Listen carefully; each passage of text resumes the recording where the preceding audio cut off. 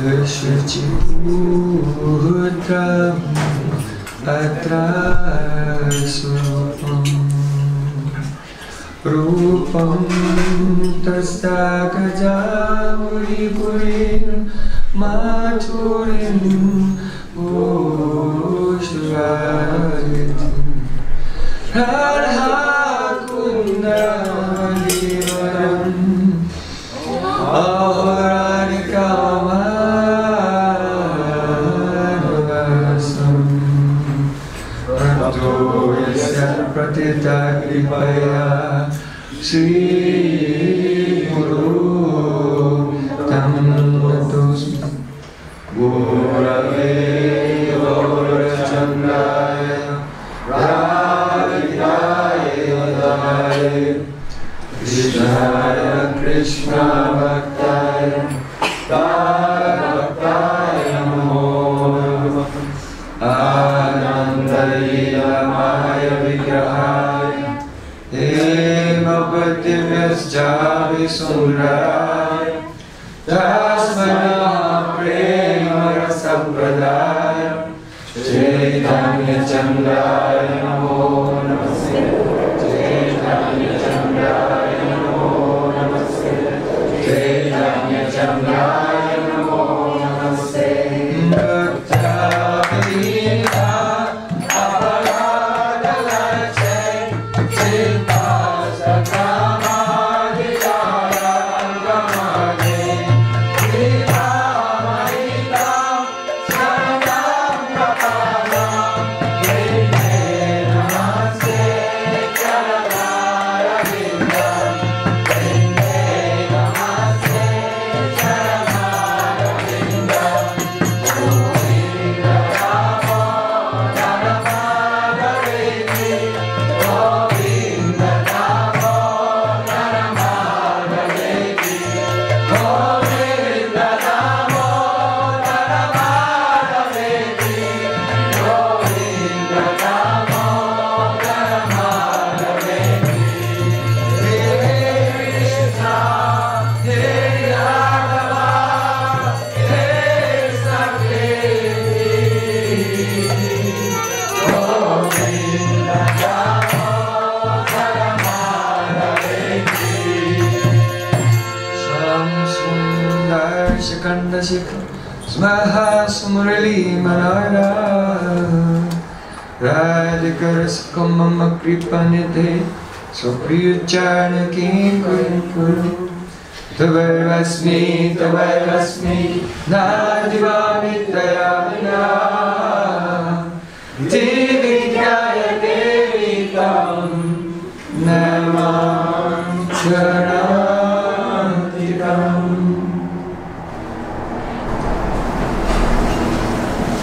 First of all, I offer my sustained Dandavat Puspanjali, my heart like flowers thousands and thousands of times at the lotus feet of my holy master, my supremely worshipable spiritual Gurudev, Asmadiya Paramaradhyatama Guru Pad Padma, Nitya Lila Pravishta Om Vishnupad, Ashtottara Satasi, Rupanugacharya Varya, Sri Srimad Bhaktivedanta Narayan Gosvami Maharaj.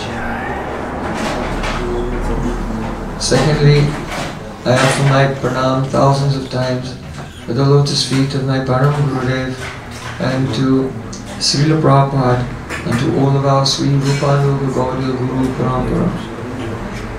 And finally, I offer my pranam to Maharaj Ananya Tidandipadagan and all the assembled Vaishnavas and Vaishnavis, Vanchakalpaturajasya, Vasanubhaya, Udittam, Vaishnavi,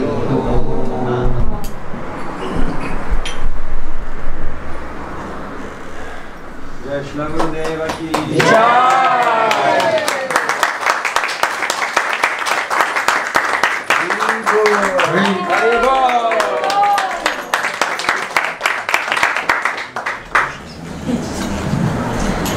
By the causeless mercy of Sri Guru and Gauranga, we have been celebrating the most auspicious event of Guru Purnima, the appearance day of Srila See, Krishna Dvaipayana Veda Vyas. But that day is also the disappearance day of Srila Sanatana Gosvami Pad. Srila Sanatana Gosvami Pad ki.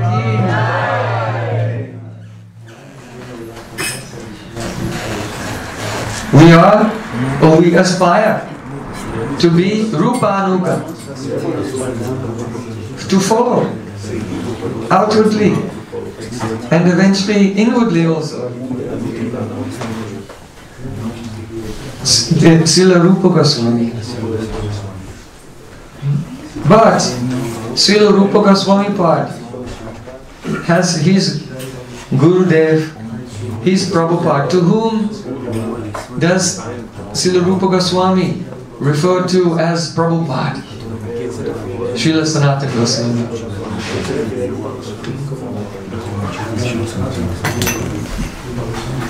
So, how exalted is Srila Sanatana Goswami?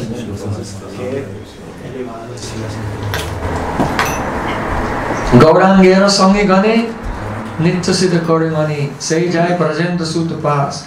How can you go to Goloka Vrindavan and into the presence and become very near and intimate to Brajendra Sutta, the son of Nanda Maharaj Krishna, by honoring the associates of Chaitanya Mahaprabhu as Nitya Siddha? They are his eternal associates. As Sri Chaitanya Mahaprabhu appears in this world, he is eternal Supreme Personality of Godhead, so his associates are his eternal entourage. Sri Krishna Chaitanya Prabhu Jividaya Kori Swapashada Suyadama Saha Avatari. Supreme Lord Chaitanya Mahaprabhu, out of mercy, has appeared in this world along with his Dham and along with his associates. And very prominent among those associates is Srila Sanatana Goswami Pad. He is the incarnation of the elder sister of Rupa Manjari, that is Labanga Manjari. When the associates of Mahaprabhu appear in this world, through them Sri Chaitanya Mahaprabhu gives so many teachings which are valuable for us. If you want to attain nishtha, steadiness in your practice, in your daily sadhana and services, if you want to attain nishtha in your speech, that you steadily speak only about Krishna and not any mundane things. If you want to attain steadiness in your mind, that when you remember Gayatri mantras and chant Harinam, that you become absorbed in your mantras. That is Chitta Ekagra. Chitta Ekagra, one-pointedness of the Chitta. Then, so we have discussed three types of nishtha. Nishtha in the bodily activities, nishtha of the speech, and nishtha of the mind. So if you want to attain all these three types of steadiness, then you must show a great interest and fascination for Vaishnava Jivan Charitra. Jivan Charitra means the life history of the Vaishnavas, their exemplary behavior, their character, their noble virtues and attributes, which are all not of this world. The glories of the Vaishnava, they have humility, they have tolerance, they have self-satisfaction. They have all these qualities. Those qualities are known in the world as being the qualities of Sattva Gun. But those same qualities in the Vaishnavas are not Sattvic at all. They are Vishuddha Sattva.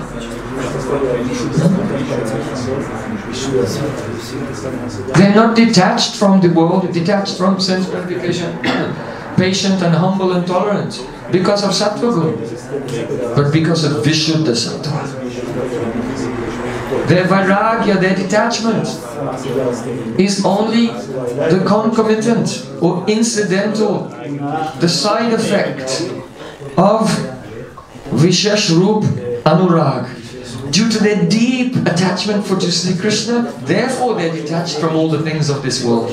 So don't compare the good qualities of a worldly person who has good qualities with the good qualities in the Jivan Charitra of the pure Vaishnavas. Thank you. All their qualities are of Vishuddha Sattva, and by hearing them, our life becomes auspicious.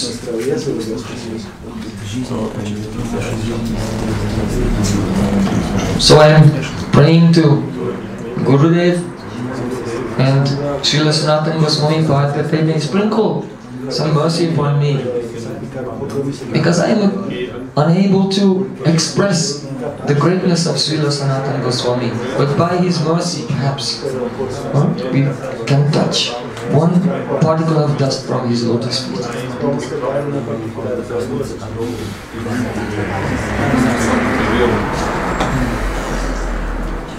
Sanatana Goswami Pad was born in the year 1488.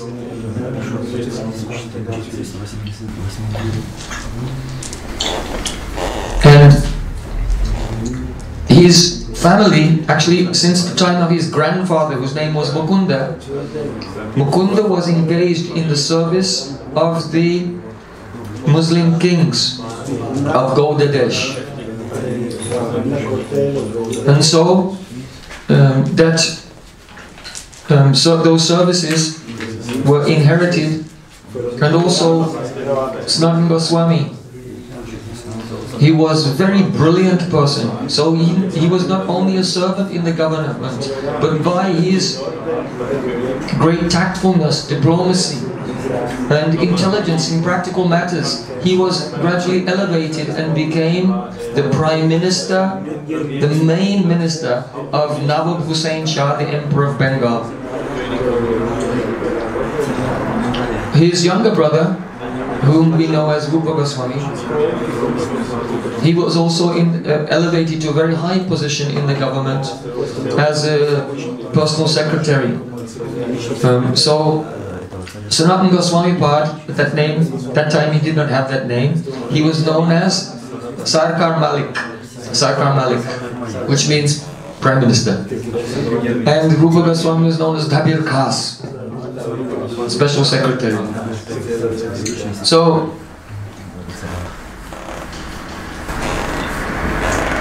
when he was young, he was studying under one of the greatest scholars of that time named Vidyavajaspati. And in Bhakti Ratnakar it says there are no words to describe how that young Vaishnava was dedicated to his Gurudev Vidyavajaspati. And because of this, he received all blessings and was filled with knowledge. Especially he liked to study Srimad Bhagavatam. The two brothers were living in a village called Ramkeli. So Ramkeli is a very beautiful village on the border of Bengal. And there, Rupa and Sanatan had made kunds, Shama Kund and Radha Kund and the Govardhan. They had created an atmosphere like Vrindavan. Though they were born in a very high-class Brahmin family, their ancestors originally were from Karnataka in South India. They were Karnataka Saraswat Brahmins.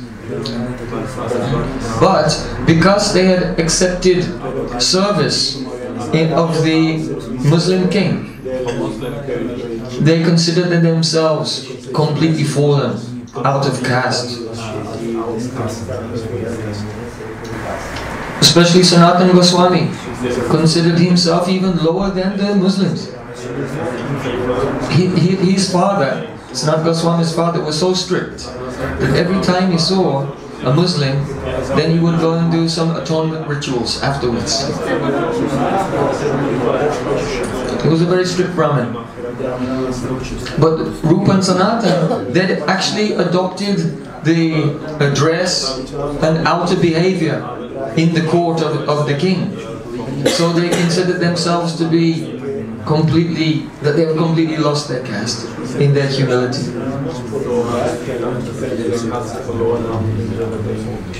Rupa and Sanatana had heard about Sri Chaitanya Mahaprabhu, and they were writing letters to him. They were writing back and forth to each other. So after Mahaprabhu had accepted the renounced order and was staying in Jagannath Puri for some time, and he completed his tour of South India, then he decided to set out to Vrindavan. And on the way to Vrindavan, he came through Navadvip, and gradually he arrived at the village of Ramkeli. So, on Mahaprabhu's first attempt to go to Vrindavan, he had many associates with him. Nityananda Prabhu, Srila Haridas Thakur, Mukunda, Murari, Bakrishra Pandit. And he was doing kirtan through the villages, and hundreds and thousands of people were following him everywhere he went. So at that time, the local Muslim magistrate, the Qazi, he was thinking, who is this person? Perhaps he may try to make a revolution, an uprising of Hindu nationalism against our government. And he had some envious thoughts towards Mahaprabhu. So the news came to the Nawab Hussain Shah, and he inquired from one of his advisors, Keshava Khatri, who is this person who is surrounded by so many people? Keshava Khatri, he knew about Mahaprabhu and he wanted to downplay the situation. So he said, oh, he's just a saint and there's not so many people with him. We shouldn't concern ourselves with this unimportant event. But then Nawab Hussain Shah, he inquired from Dabir Khas and Sakar Malik, who is this person who is coming and attracting so many followers? Srila Rupa Gosvami Pad said, the Supreme Personality of Godhead, who has blessed you with the throne of the empire of Gaudadesh. That very same person has taken birth in Navadvip, and he's playing the role of a Gosai, a saint. So, why are you asking me who he is? Because you are the king. And the king is God's representative on earth. So you should ask yourself, if you look inside your heart and ask yourself, who is Sri Krishna Chaitanya Mahaprabhu? Then, whatever appears in your chitta, you can take that to be praman. You can take that as authentic evidence. So then, Nawab Hussain Shah, he closed his eyes and looked in his heart. And then he said, yes, I fully agree. Sri Krishna Chaitanya Mahaprabhu is the Supreme Personality of Godhead. Jai. Rupa and Sanatana told him that your Qazi, the local magistrate, is somewhat envious and wants to make problems. So tell him to not disturb him in any way. So the Qazi, with the Nawab Hussain Shah, with great respect for Mahaprabhu, he told his magistrate not to make any problem. So in Ramkeli, Mahaprabhu was in one place where there's a Kadamba tree and a Tamal tree. The Tamal tree and Kadamba tree are Udipana in Braj of Radha and Krishna, because the Tamal tree is dark like Krishna's complexion and the Kadamba tree is bright like Radhika's complexion. And the Kadamba tree, if you want to make a swing, a Julan, you should do it on the branches of the Kadamba tree because it's very strong. So Kadamba tree is stronger than the Tamal tree. Shows that Radhika has more love than Krishna. So there was a Tamal tree and a Kadamba tree and Mahaprabhu was sitting there. And thousands of people were there. And Rupan Sanatan, not Rupan Sanatan yet, Dabir Kas and Sakar Malik, they set off and they came there. And when they saw Mahaprabhu from far away, they began to offer Dandavat Pranam again and again with straw between their teeth. I mean, you know who has straw between their teeth? Dumb animals. So taking straw between their teeth, I am just a completely ignorant animal. With great humility, with tears in their eyes, they were in ecstasy. Finally, Rupan Sanatan, Davirka Sakar Malik, they were seeing Mahaprabhu for the first time in this Leela. And giving pranam again and again. They were offering prayers. Matulyo nasti papatma na parari na kastana parihare pilajjame kim bruvei purushottama. Oh my Lord, there is no one more sinful than me. Oh my Lord, there is no one more offensive than me. I have many bad habits, but I hesitate even to give them up. So what can I say? Kim Bruve, what can I say to you, Purushottama, Supreme Person? In this way, they were praying to Mahaprabhu. In Bhakti-Ratnakara, he said, through Rupa and Sanatan, Chaitanya Mahaprabhu has taught the world Vaishnava humility. Rupa and Sanatan prayed from the Yamuna Stotram of Yamunacharya. Bhavantamevanu charam nirantara prashanta nishesha manoratantara kadaham aikantiki nitya kinkara prayasya ishami sanata jivitam. Now you remember. It means Bhavantamevanu charam nirantara. Oh, when will that day come when I will be aikantiki, one-pointed, nitya kinkara, at every moment serving you. Kinkara means servant, but it comes from the word kim karomi. What will I do? What can I do for you? So when will I become one-pointed in your service? That service is such that prasada nishesha manoratantara, even though the mind is producing many desires, manorat. Manorat means the chariot of the mind. So many desires carrying us here and there in the material world. But prashanta nishesh, if we are fully engaged in service, then all the material desires become completely pacified. No more desires or attachments at all. Prayasya hisami sanata jivitam. And not only will all my heart be peaceful and undisturbed by any worldly attachment, but I'll also be overjoyed, full of jubilation. Why? Sanata jivitam. Not because of my own qualities, but overjoyed thinking, how qualified is my master? A devotee should never be upset or disturbed about anything. A devotee should always feel joyful. Why? Because I have a chance to serve a master who is so incredible, so wonderful, so full of unlimited, divine, transcendental qualities. When we become sad or depressed in any way, it means that we've become completely selfish, self-absorbed.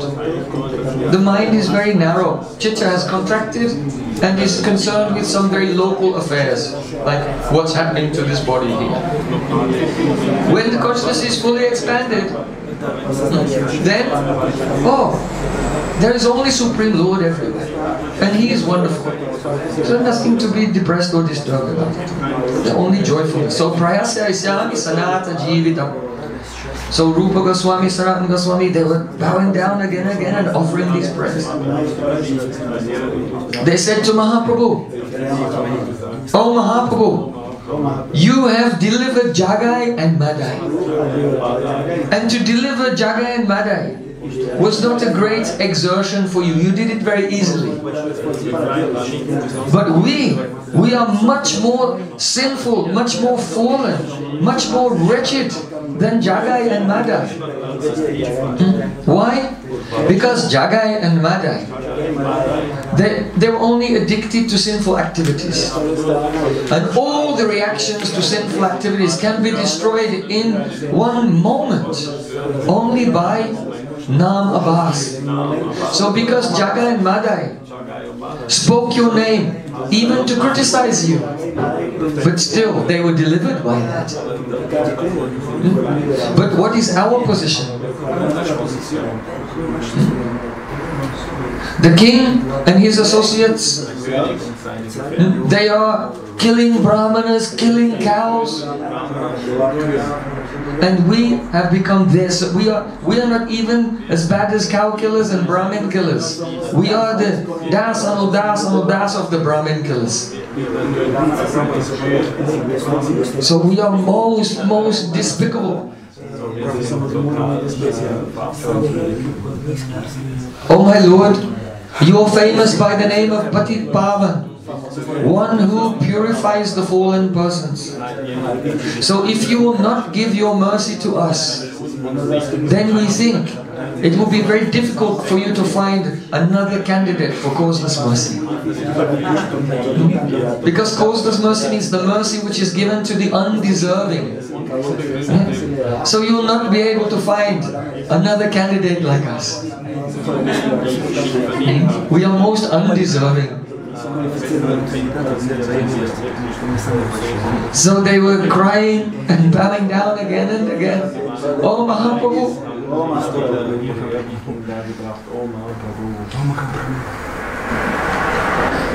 we have come here aspiring to receive your mercy. And in this regard, we are so pathetic. We are like a dwarf who is trying to touch the moon. If someone is very tall and they reach up, it's impossible, they can't touch the moon. But if a dwarf is jumping up down, it's extra pathetic. So Rupa and Sanatana, they're expressing their mood in this way. Mahaprabhu said to them, "Oh, you are my eternal servants. No one knows why I have come here to this village of Ram Kelly. But actually I came here for you, just to meet with you. I am giving you the names Rup and Sanatana." So Mahaprabhu has given them these names. This is very significant. It's called Namkaran, the samskar of giving a spiritual name. Don't consider that when you receive a spiritual name, that this is something unimportant or insignificant. You see, the process of Diksha is called Pancha Sanskar. That means it is constituted of 5 samskars, rituals. What does samskar mean? Sam means complete, and kar is from kridatu, means to make or to form. So, for example, like the word Sanskrit comes from that. So, the complete or perfectly formed language is Sanskrit. So we have Vikriti. That means that consciousness has become distorted. So the distortion, the vikriti of our consciousness has to be removed by the Sanskriti. That we become refined, that we become reformed, that we become redeemed. And it's done through sanskar. So sanskar is the name of the ritual, and the ritual causes sanskar. It makes the pure impressions in our heart by which we naturally go towards the goal of our life. You see? In the conditioned state we have kusanskar, bad impressions. All the desires that we have for worldly things are simply the echoes of past indulgence in sense gratification in a previous life. If you've done some sinful activity in a previous life, that experience was recorded in your chitta as a samskar. And now when you're walking through your life and you come in a situation which is similar to that previous situation, that impression is triggered. And from the subconscious mind, that impression comes into the conscious mind in the form of vasana, a desire. So our tendency to become engaged in sinful activities is the echo of sins that we've done in the past. In this way, the sansar chakra is going around, the bondage in material existence. So by Vaishnava association, we receive new sanskars. You know, if you go to the beach, it's all covered in footprints. But when the ocean comes in and washes out like that, it's smooth again. So in the same way, our heart is full of so many material impressions. But when Gurudev's mercy comes like an ocean, hey, Vanchakalpatarubhyascha Kripa Sindhubhyevacha. Vaishnavas are like an ocean of mercy. It comes and washes away all those impressions and gives us new transcendental sanskars. Prattanaduniki chasti yasya sadbhakti vasana. And those who have deep impressions of bhakti from this life and the previous life also, up to the stage of rati, they are the adhikaris, the ones who are qualified to experience bhakti rasa. Without the sanskars from this life and previous life, a person cannot have taste in Krishna bhakti rasa. So, in initiation, there are 5 sanskars. Srila Baladev Vibhushan Prabhu, in his Pramaya Ratnavali, he has written there, quoting from Shastra, Tapaha pundram tata nama mantro yaga chapanchamaha amihi pancha sanskara paramaikanti heitukaha heitabaha. The meaning is that there are 5 sanskars, impressions, which are the cause of paramaikanti, supreme one-pointedness in devotional service. We want to come to this stage of complete absorption in devotional service without any distraction or inclination for anything else. And what's the cause of that? 5 sanskars. And the first one is tapa. Tapa means, in the Vedic times, the guru will take a chakra and a conch, the marks of Vishnu, in iron, and dip it in the fire until it was red hot, and then say, okay, who's ready for initiation? And burn the marks of the symbols of Supreme Lord onto the body of the disciple. Actually, we're in the line of Madhvacharya. They still do this today. You can come every year, usually going to Udupi, you can come in this. And you can see, we often meet with the Acharyas there and other Vaishnavas, and you can see. They have to get it renewed also every year. Yeah. Okay. So, this is called tapa. Tapa means burning. But you should understand it in this way. Srila Bhaktivinoda Thakur explained that Mahaprabhu is very merciful and there's no need to be branded in his sampradaya. Because the branding itself is an external symbol of anutap, regret. So the first stage of the process of initiation is anutap, that the Guru tries to see if this jiva is regretful of his indifference to the Supreme Lord, that he has wasted his life. Amara jivana sada papera tanahi ko punya relation. Oh my Lord, I have wasted my whole life in sinful materialistic activities. So the first stage is to be full of regret. So tapa, then tapaha udva pundram. Udva pundram means Guru gives tilak. Udva means going up, not going sideways like this. Urdhva. The sideways one is for Shankarites, Shivites, Mayavadis. So Urdhva pundra.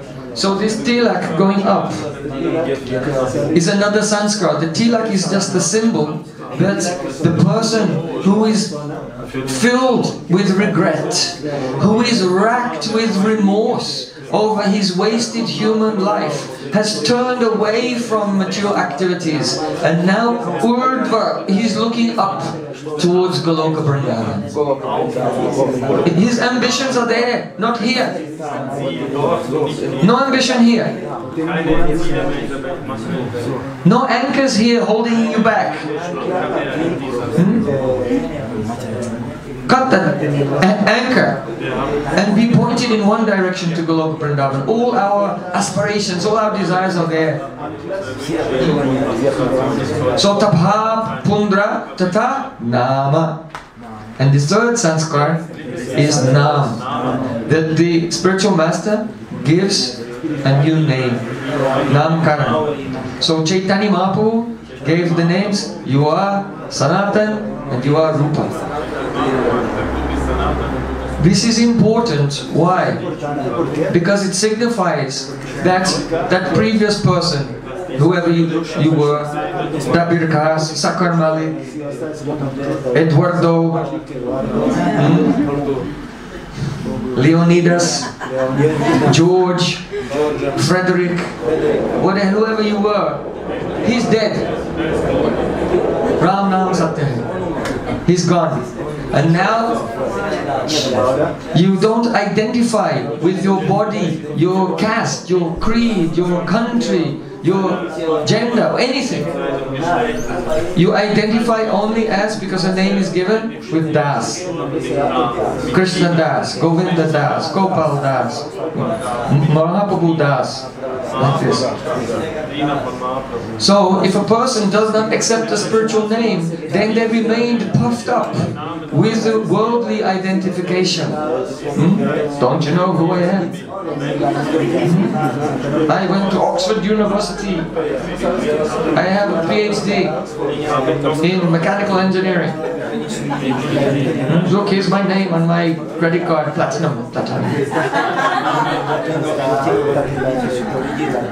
I have so many air miles.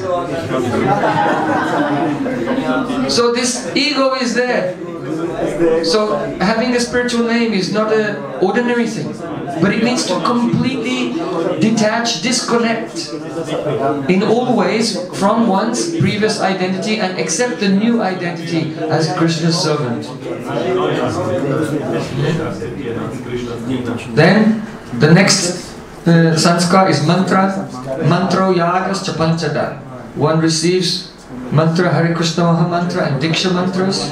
And then the fifth sanskar is one learns the process of archan, how to serve the deity. So all these five together will make such an impression in the heart that one will be refined, reformed, redeemed, purified, and actually become a Vaishnava. Just as bell metal is transformed into gold by an alchemical process.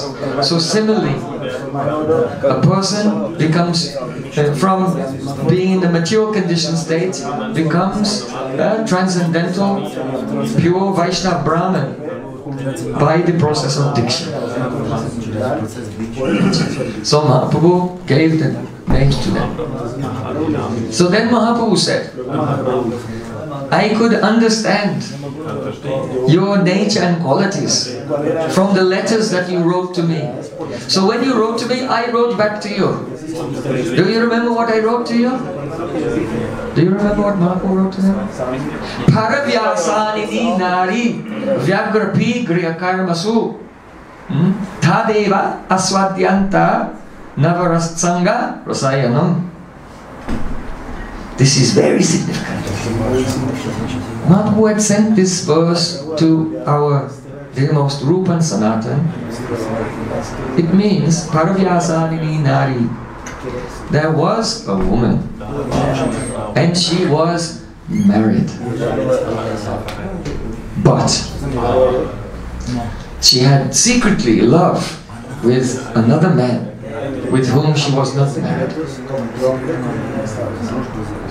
So Paravyasanini nari vyagrapi, and she's very, very eager to meet with him. But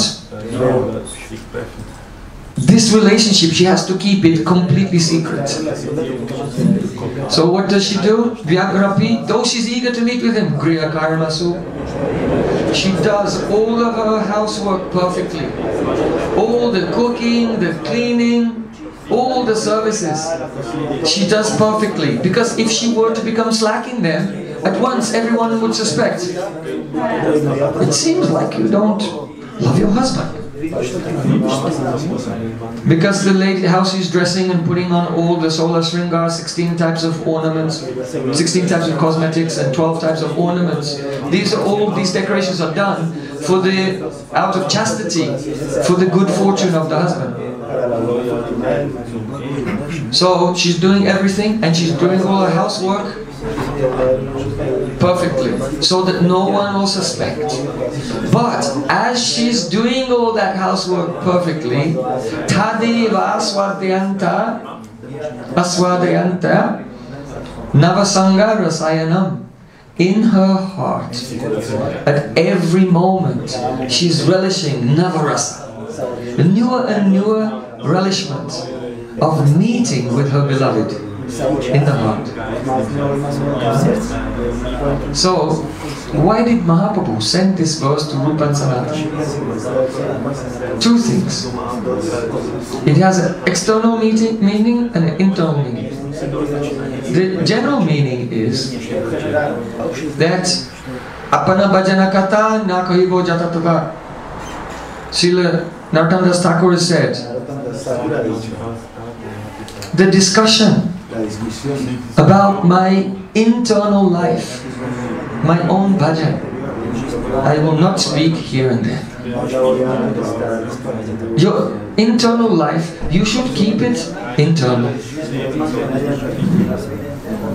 This is the nature of the neophyte. Their mind is so unsteady. The moment the slightest realization comes, they feel like they're on a boat that's about to capsize. And it all comes out of them and they tell someone, you know, I had this experience. And then the next thing they know, when they try to chant, their heart is dry like a desert. And chanting is like eating a bowl of sawdust. There's no taste to it. So Rupa Goswami's first teaching that he received from Mahaprabhu. Sri Radhagovinda Jogi Jai. Vacho Vegam. Control the urge to speak. Anubhuti, realization is like camphor. Camphor should be kept in a box with the lid on it tightly. The pujaris know. If you unscrew the lid or leave the lid off or leave it loose, next time you come, all your camphor is gone. It evaporates into the air. So we have to keep the lid on our bhajan. Whatever realization is coming, should keep it inside, and it will grow and it will grow. And if one will have a loose tongue, it will disappear, and then it may be a long, long time before any more realization will come. But also, another side, if one has the association of a very high-class advanced Rasik Vaishnava, Shiksha Guru, and one may express something, not directly, because the Rasik Vaishnava can understand. Just by a hint, you may say something and they can confirm something also. So Rupa Goswami has said, Dadati pratigrinati kuyam akyati pritchati. There are 6 exchanges of love between Vaishnavas, and 2 of them are revealing the heart in confidence and inquiring confidentially. So, though the rule is everything we should keep inside, but something can be said and little expression can be there, and then appropriate guidance will come from very advanced Rupanuga Bhavak Rasik Vaishnav Guru. So this is the first thing. Raganuga Bhakti is very confidential. Outwardly, the devotee should follow all the regulations of Vaidhi Bhakti. Don't think, now I'm in Raga Marg, so there's no need to go to Mangalarti. Now I have spontaneous devotion, no need to chant a fixed number of rounds every day. No. Sankhya Purvaka Nama Gananati Bika Lavasani Kuto Nidrahara Viharat Adi Vijito Chatyanta Dinotyo. Even Rupa Goswami, the 6 Goswamis, they were chanting fixed number of Harinam every day. Sometimes Rupa Goswami would chant Hare Krishna, Krishna Krishna, Hare Hare. Hare Ram, Ram Ram, and faint in ecstasy. And then when he woke up again, then he would say, oh, I have not finished my rounds. So that's okay. If you don't finish your rounds because in your Siddha Deha you went to Goloka Vrindavan and you were serving Radha Krishna all day, then don't panic. But otherwise, you should panic. Try to complete your rounds every day. So, follow all Vaidhi Bhakti, outwardly and inwardly, secretly. One should remember and serve according to one's level of qualification. Mainly, to be honest, 99.9999999% of the devotees are not qualified for Raganuga Bhakti. But, you know, you can remember how the devotees who are qualified are doing bhakti. Just like the other day we described the meaning of the song of Mangalarti. So though one may not be qualified to remember that's how Radha Krishna are waking up in the morning. But when you are singing this, you should think that the author of the song, that is our Srila Bhakti Pragyan Kesh Goswami, he is singing this song and you can remember how he is remembering Radha and Krishna. So if you remember how Rupa Goswami is doing bhajan, Sanatana Goswami, how our acharyas are doing bhajan, and give pranam to them from very far away. Oh, when will I be able to follow in their footsteps? Gradually, gradually, don't reach up. But if you be very humble and with the greatest honor, remember those who are in Raga Marg, gradually the qualification will come to you. So this is the first meaning. Now the second meaning. Parvyasanini nari ragapigre kamasu. This is expressing the superiority of Parakya Bhav. It's a special contribution of Chaitanya Mahaprabhu. Before Mahaprabhu was revealing this and through the Goswamis, then this Parakya Bhav was practically unknown. Parakya Bhav means a person they may worship Radha and Krishna as if they are husband and wife living together in Nandagam. That is called Swakiya, married mood. But, and that is there in Golok. There's a planet, Krishna Lok, and it has so many dimensions. So the outer aspect of that planet, the Vaibhav of that planet, is called Golok, where Radha and Krishna are living together happily in a accepted married relationship. So, by Vaidhi Bhakti, one may attain their service. Within that planet, there's another level, which is higher, and that is Dwarka. And within that, there's another level which is higher, that is Mathura. And then within, the Antarmandal, Golok is the Bahir Mandal, but the Antarmandal, the innermost confidential region, is called Braj, Gokul or Vrindavan. So that is the Goloka Vrindavan. That means the Goloka Sthita Vrindavan, the Vrindavan which is situated within the Goloka planet, which is the most confidential destination, only attained by the followers of Sri Chaitanya Mahaprabhu. And there is the Parakya Bhav, the mood that Radhika is married to Abhimanyu and lives in Javat with her mother-in-law Jatila and sister-in-law Kutila. And she has to sneak out of the house, and she can only secretly meet with Krishna. And then she has to return again, hiding the evidence at every step. So that is the Parikya Bhav. That is also called Ujjvala Rasa. And he's only in Braja. So every morning when we do Parikrama of Tulsi, you should think that you should do in your mind Brajmano Parikrama in your mind. Because you go Keshigata Bhangsivata Dwara Shakanan, all the places we go to, Gopeshwar, Mahadev, Nandagam, everywhere. So in the morning you are doing Parikrama. So in that song we say Jaya Jai Ujjvala Rasa. Oh, glories to Ujjvala Rasa. That means the Parakyam. Sava Rasa Sa is the essence of all rasas. Parakya Bhave Jaha Brajete Pracha. That is only in Braja, that most confidential dimension. So in Chaitanya Taramrita, there it is said, Parakya Bhave Ati Rasera Ulas Prajabina Ihara Anyata Nahibas. In this Parakya Bhav, Ati Rasara Ulas, there is excessive expansion of the rasa. Ati Rasara Ullas. The rasa is fully manifested, expanded, and shining radiant to the highest degree only in Parakya Bhav. Why? Because Parakya Bhav has so many ingredients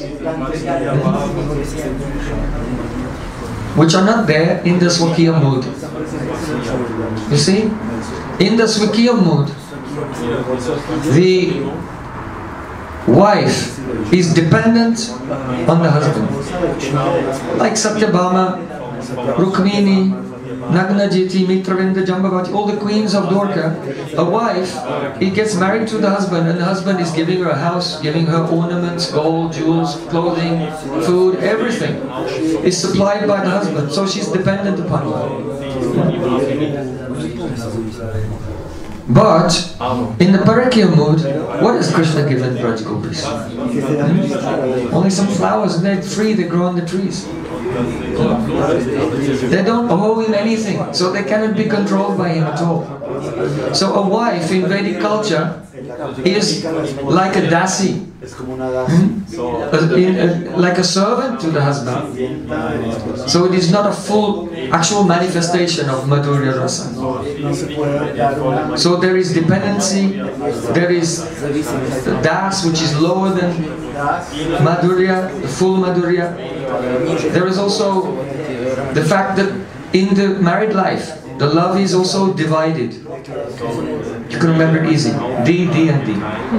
Dependent, das and divided. Because the wife loved the husband and the baby is born. Now the love is divided in two. Then another baby is born, it's divided into three. Each queenie Dwarka has 10 sons and 1 daughter. So that's 11. And Krishna makes 12, so their love is divided in 12 ways. But in Parakya Bhav, Braj Gopis have no children, all love is only to Krishna. And also, there is some familiarity. Because in married life, then every day you wake up and you see each other every day same. But in the Parakya Bhav, then when Radha Krishna separate, they have no idea when will we meet again. When will the possibility come? So meeting is very difficult. That is called durlabhatva. The beloved is inaccessible, and the inaccessibility of the beloved causes the love to be intensified. Just like if there's a canal, water is flowing in a canal, it's just flat, in flat plain, and the water is flowing there. There are no tourists. Where are the tourists? Niagara Falls. Because there are so many rocks and hills, and the water comes and hits the rocks and splashes, and it's held back, and then the water gets deeper and deeper, and then it breaks over the rocks and comes down the waterfall with more force than ever before. So the obstacles make the water flow with more force and become more deep. So there are no obstacles in the Swakiya mood, but in the Parakya mood there are many obstacles. So the love becomes deeper and deeper, and then it breaks through all the obstacles with more force than ever before. So, but you should not think that the obstacles are the cause of the power of the Gopi's love.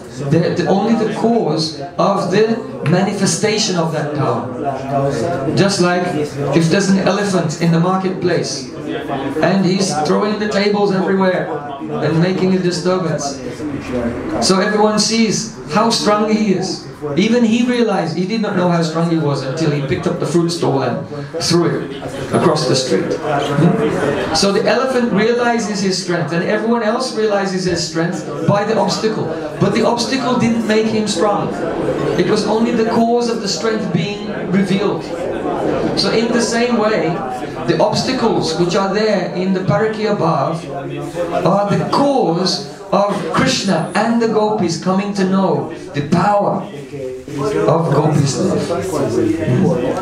So there is familiarity, dependence, das mood, and division of love on the Swakiya.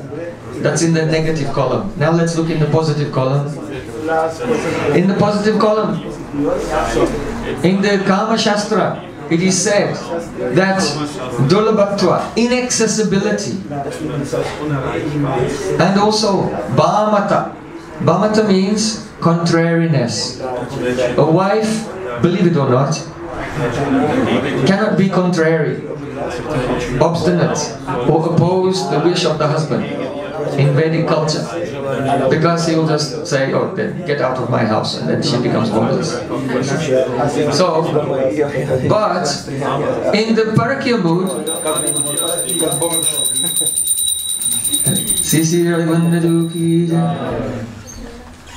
the bhamata, the contrary mood, Radharani can very much, well, what can we say? If Radharani is in the forest with her Sakhis, and they see in the distance Krishna is coming, then one of the Sakhis says, oh look, Krishna is coming, everyone ignore him. And they all become busy picking flowers or doing something and pretending he's not there.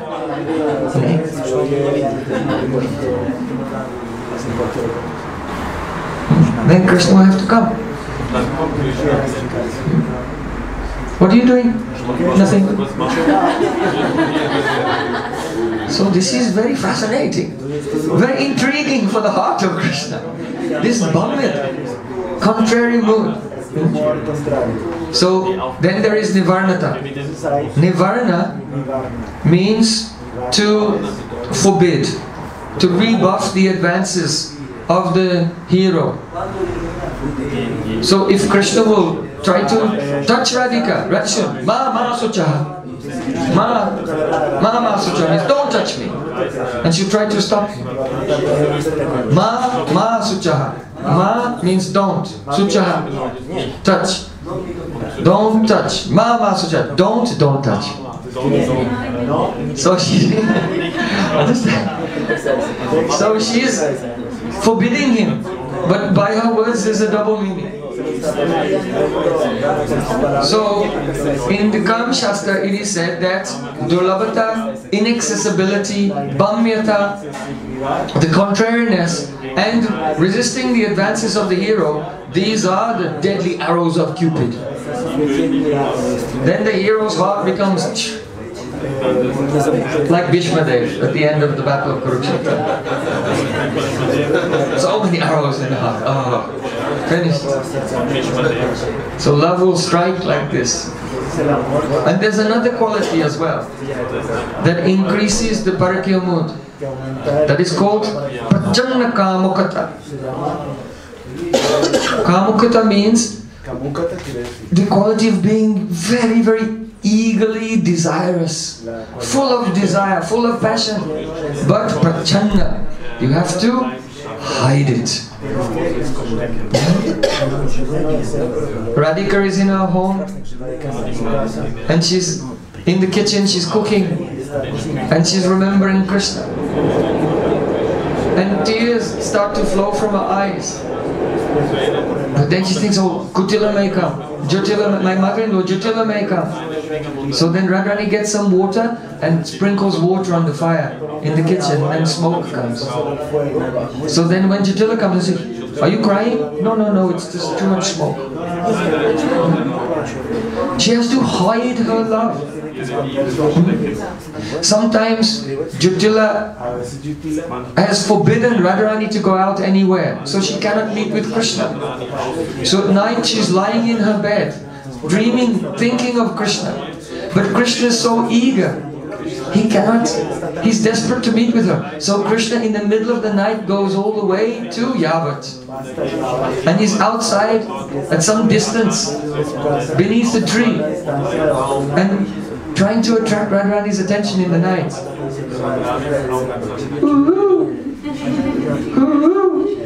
Radharani is listening. Is that a bird?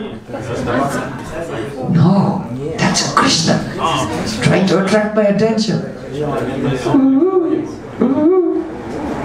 So then Radharani, she got up and she went down to the door, and the door was bolted, and she put her hand on the bolt and she began to move the bolt, and as she was moving the bolt, then her bangles began to jingle. Jingle, jingle, jingle. And Jyotila was sleeping, she heard this jingling and she said, who's there, who's there? Radharani ran quickly back to her room and got in bed. Krishna can hear. Oh, Jyotila woke up. We have to wait. Now Krishna's waiting. Another 20 minutes he's waiting outside in the dark at night. Waiting for Jyotila to go back to sleep.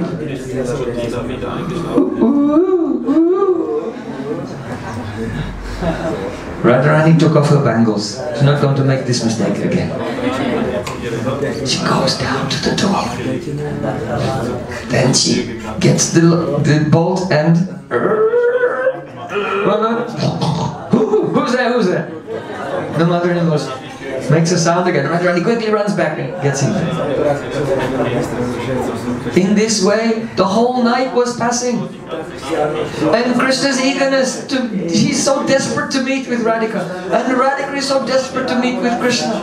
But then, the sun was about to rise and Krishna, mission failed, completely disappointed, with his head bowing down, all forlorn, he returns back to Nandagam.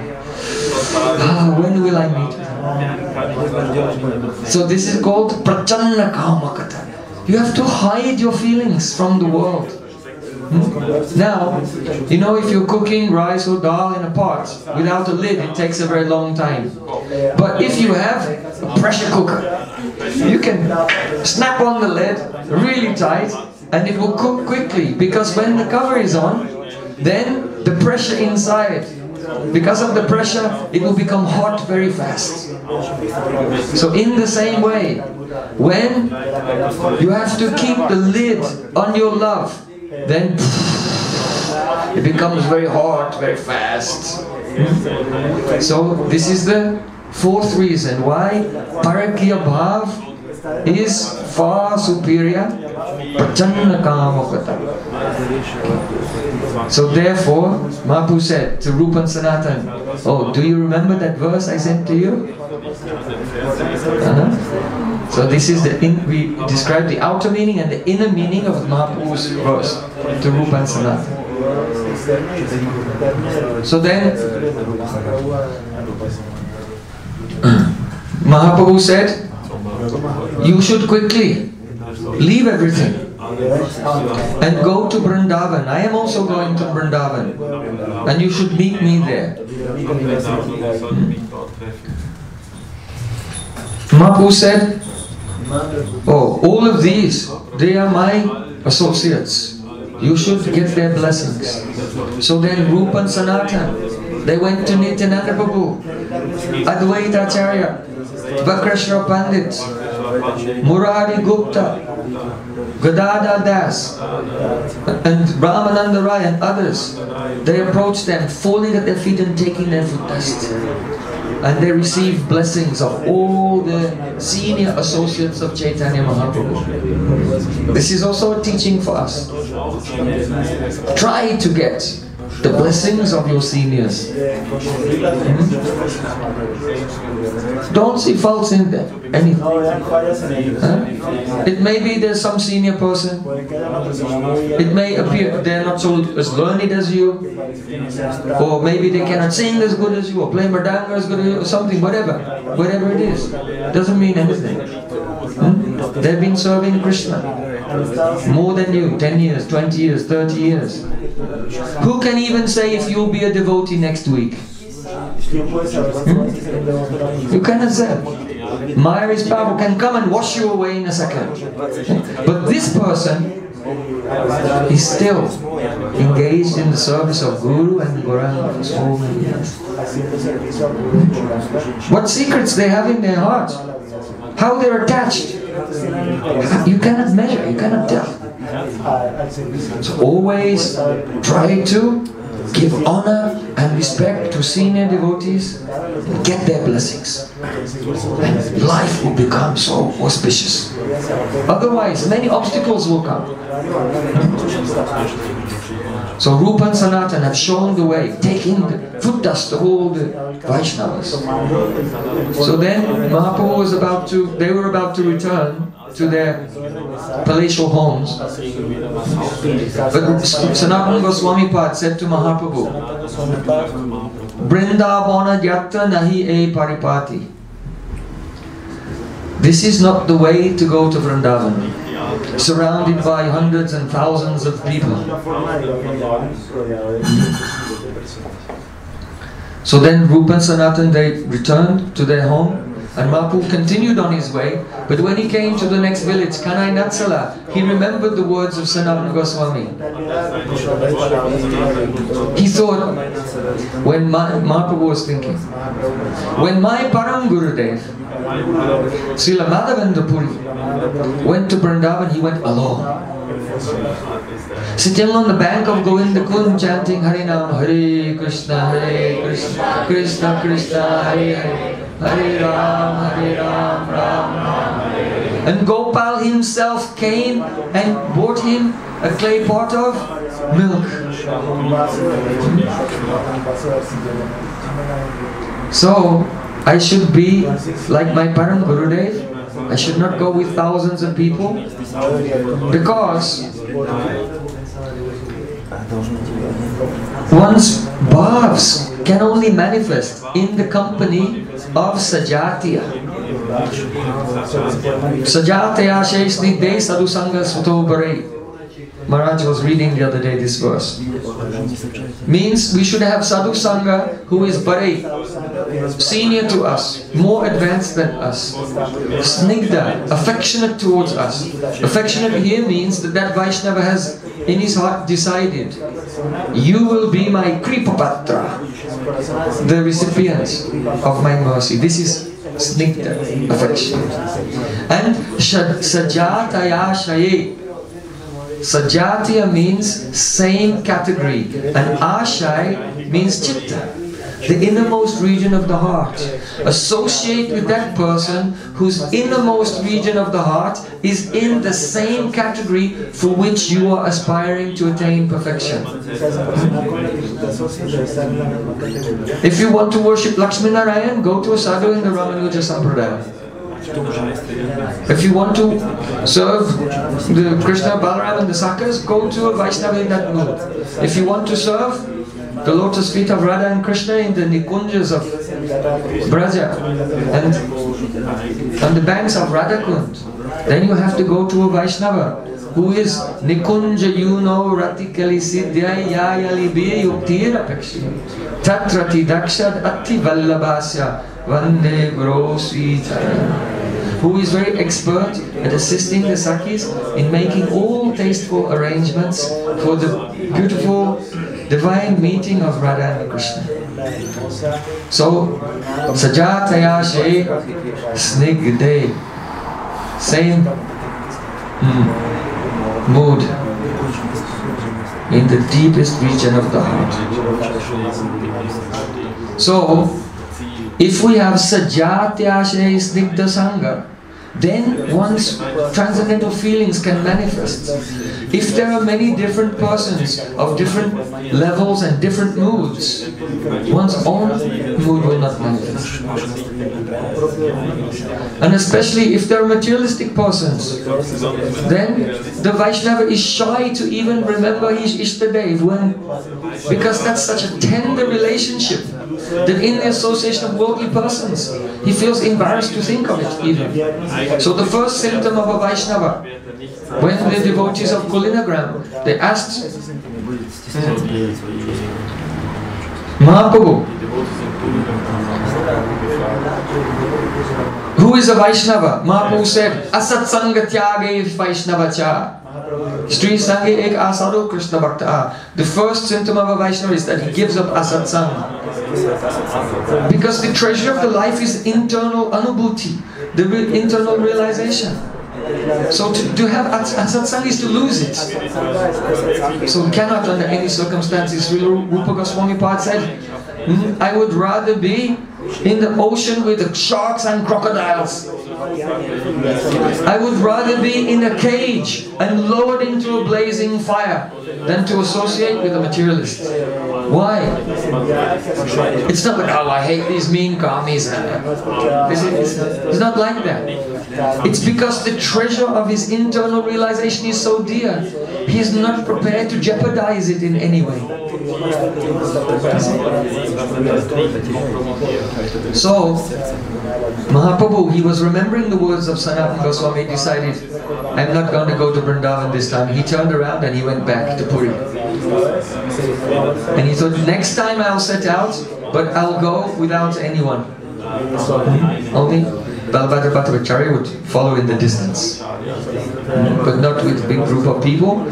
If I go on the main road, then many people will follow me. That's why Mahaprabhu, the second time, he went through Jarikanda forests, because no one goes through Jarikanda forest. Only tigers and elephants and wild boar. So,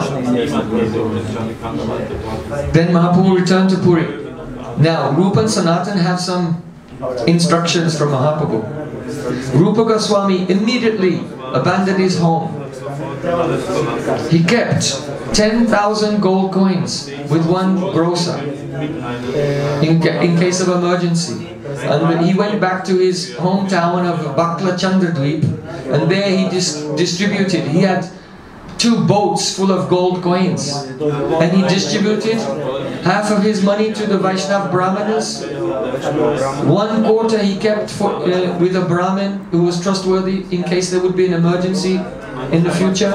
And one quarter he kept with his family to pay for the education of his nephew. He had a very small nephew at that time, and he was thinking he should have first-class education. It's expensive, so he left money for that.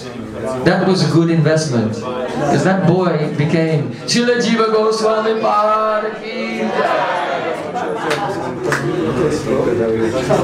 And Rupa Goswami, he set out for Vrindavan. In the meantime, Sanatana Goswami, there was a lot of pressure on him because he was the Prime Minister. And Nawab Hussain Shah was in the middle of organizing a campaign to invade Orissa. So that's very interesting, because Lord Jagannath is Krishna, who has left Vrindavan, right? And who is Nawab Hussain Shah? That's Chankazi. Nawab Hussain Shah is the incarnation of Jarasandha, you know, who attacked Mathura 18 times with all the armies. So Jarasandha, now in this Leela, the same Jarasandha is there, and he's got all his armies, and he wants to invade Puri, which is there. Mathureshwar Dwarkadish Krishna is there. You see? So Jarasandha was preparing to invade, and he wanted help and guidance from his chief minister. But Sanatana Goswami, he thought, you see, he had a very affectionate relationship. They were like brothers, even. So Sanatana Goswami thought, look, if you get upset with me or angry with me, then it will be easier to break this relationship. So Sanatana Goswami, instead of going to work, he stayed at home, and he sent a message that he was ill. But he was not ill. He was getting together with a group of Brahmin Vaishnava Pandits every day, and they were studying the Bhagavatam together. Hussain Shah sent a doctor. He was very concerned, so he sent a doctor. The doctor came, saw Sanatana Goswami, saw that he was completely healthy, and reported it to the emperor. Then the emperor was upset and approached him. He said, "Oh, what are you doing? You said you are ill, but you are not ill. You are very healthy, and you are studying the Bhagavatam with all these pandits. I want you to help me invade Orissa." But Orissa, this is the land of Jagannath. The king of Orissa is a great devotee. Mahaprabhu is there with many associates also. So Sanatana Goswami refused. Then the king became suspicious. Well, if he's not helping me, maybe he's helping the other side. And he's very smart. If he'll help the other side, we'll be in big trouble. Because actually, if you study the history, you'll find that Prataparudra Maharaj from Puri set out to fight with Nawab Hussain Shah, and he lost the battle. It was a huge battle, and the king lost. But he didn't lose because he wasn't heroic, because he wasn't a great warrior. He lost because one of his own generals was actually working for the Nawab. There was a double agent on his side, and so his intelligence apparatus was not as competent as the spies and the intelligence apparatus of the Nawab. So I have read all the old documents from that time. It's an interesting history. So he was very suspicious. So to make sure there wouldn't be any problem, he put Sanatana Goswami in jail. So now Sanatana Goswami is in prison. At that time, when he was in prison, Rupa Goswami sent a message to him in the form of a poem. He could not express things openly, because all the mail will be read by the guards before it's given to the prisoner. But because Sanatana Goswami is very intelligent, he knew that he would understand his message. So he wrote a letter, and Sanatana Goswami received it. What was the message? Madhupate kwa gata mathura puri, Raghupati kwa gatotara koshala, iti vichinta kurshva manastiram, nasadidam jagat ityavadarya. The meaning is Yadupati Kwagata Mathurapuri.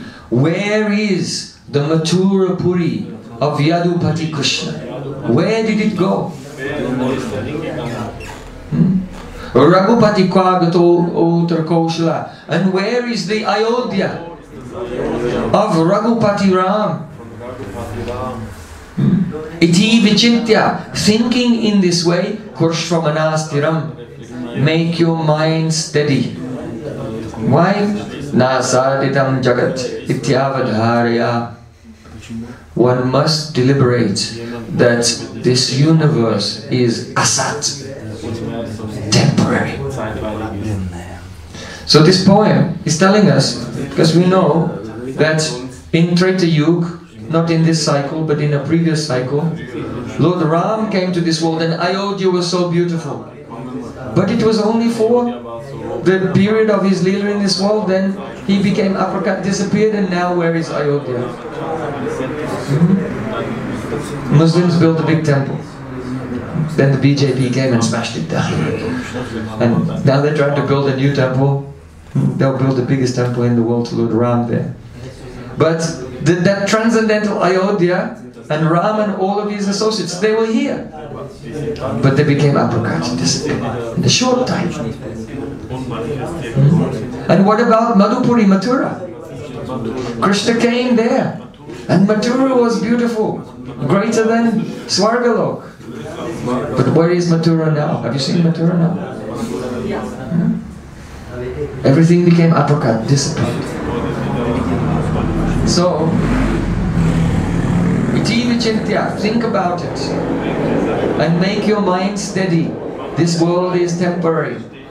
So if someone has a steady mind, they realize that all our divine opportunities are short-lived. It's a very narrow window. So by this message, Rupa Goswami was saying to Sanatana Goswami two things. Mahaprabhu has come to this world. His pastimes will not be very long. You have to get out of the prison at once and come and meet with him. Because very soon he can disappear from this world, and then what? And the other meaning is Madhupati Kata Mathurapuri indicates that Madhupati Krishna has appeared as Chaitanya Mahaprabhu, and he is already set out from Jagannath Puri and he's on his way to Vrindavan. So two messages here. The lila is short, you must escape at once. Second one, Mahaprabhu is on his way to Vrindavan, go and meet him there. So when Sanatana Goswami received this message, he immediately made a plan how to escape. He called the jailer. He said, "Oh my dear prison officer,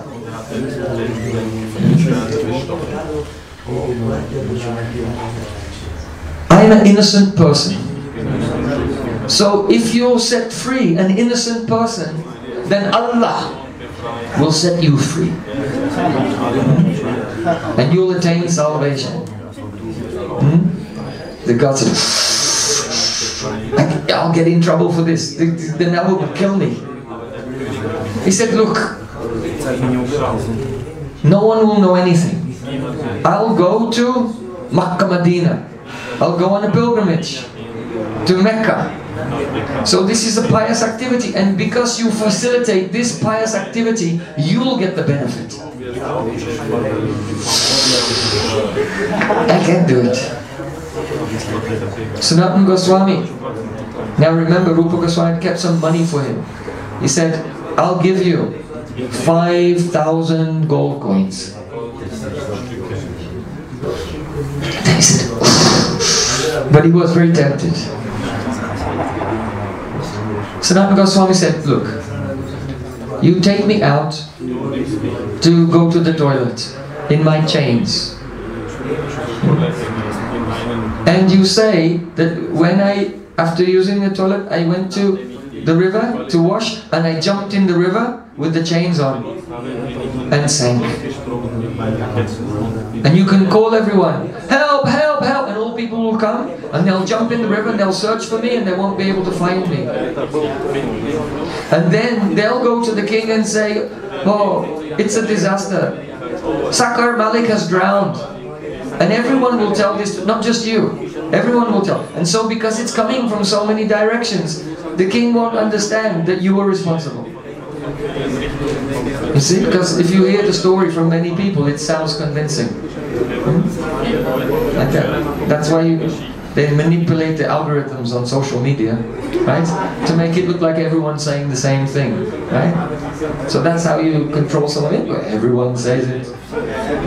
90% of the people believe. So, Sanatana Goswami is very expert in diplomacy and politics. And so he explained this plan to the prison guard. And Sanatana Goswami said, look, you owe me a favor. I'm the one who got you this job. Because before he was the prime minister and he appointed him as in charge of the prison. So you owe me a favor.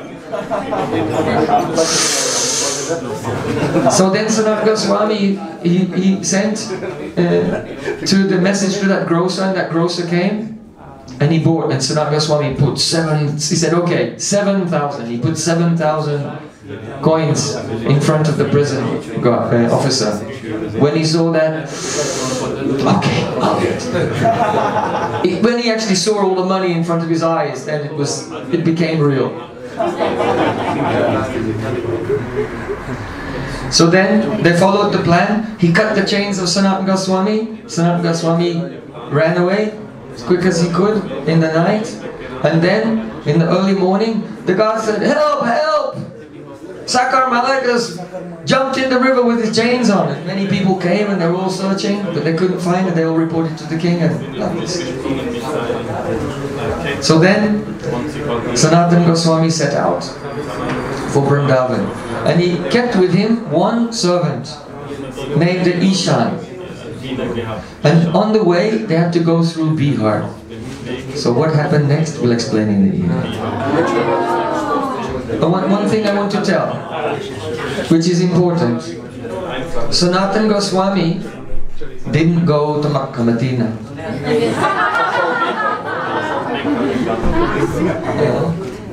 So he told a lie. Right? He told a lie.